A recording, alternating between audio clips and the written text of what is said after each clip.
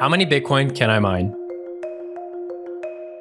As of 2022, an average of 144 blocks are added to the Bitcoin blockchain every day. Each block contains 6.25 freshly minted Bitcoin for a total of 900 new Bitcoin per day. Miners compete against each other to claim the rewards inside the block. But how do miners know how many Bitcoins they will be able to claim? Miners compare computational output, also known as hash rate, to see how many Bitcoin they can claim each day. It's fairly easy to see how rewards are paid out to miners. The likelihood of a miner winning a block reward is equal to the hash rate they control divided by the amount of hash rate other miners contribute to the network.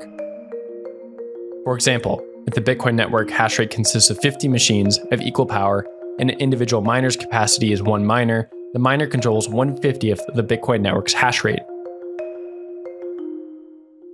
This amount of hash power implies that the miner will on average solve one block after 49 others have been solved, and therefore get 1/50th of the rewards. The more hashing power an individual miner has, the higher chance a miner has of winning a block reward. A block reward is composed of two parts: the transaction fee and the mining subsidy.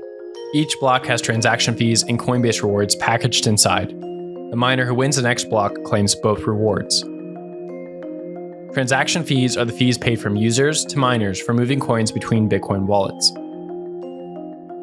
Users and miners bid to create a fee market, meaning fees vary depending on how many other people are sending Bitcoin at a given time.